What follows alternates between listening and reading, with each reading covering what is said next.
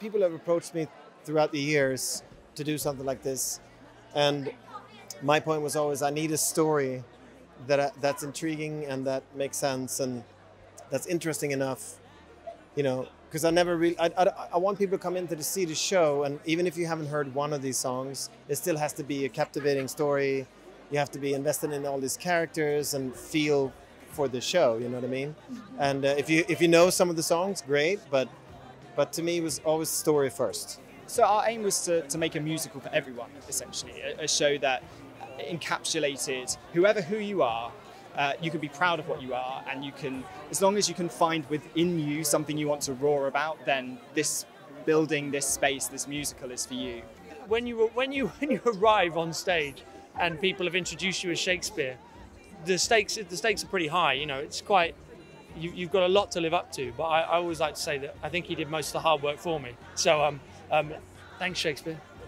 I was just saying, it's the most extraordinary part, because most of the time when you play a funny character, you're just the funny character. And then Anne's sort of all different versions of, which is what everyone's like, which is you're kind of funny and then you're serious and then you're angry. And I get to do all these different sort of characters in one character. Obviously, she writes herself in the show as another character, as Juliet's best friend. So I get to be this kind of young, silly, silly sort of pixie on top of the Christmas tree kind of character.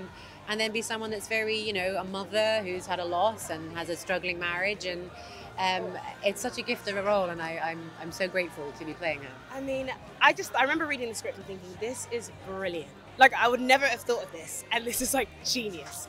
And then like the first time I went in and did a workshop, we only did like the first half of the first act, and I was like, this feels amazing, it feels great, and everyone was so passionate about the project.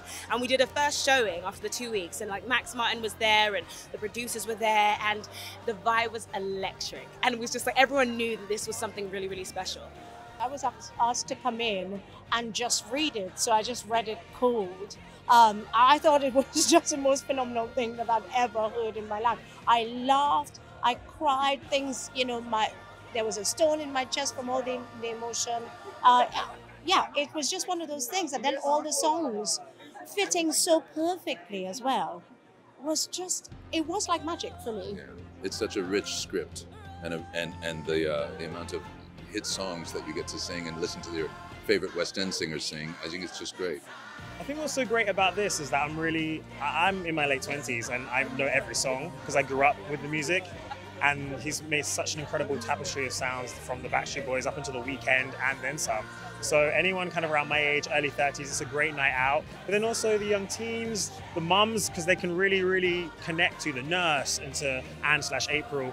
Everyone can see themselves in the show. Yeah, I mean, we were really interested in always putting the story first, always the characters, always the story, always the emotion. But at the same time, there's something really interesting about pop music and the way it sort of explodes out, whether it's in a pop concert or a music video. And so that's a sort of like even bigger level of emotion. So how we use that in terms of storytelling is actually just opening up a lot of new doors that haven't been opened yet in theater.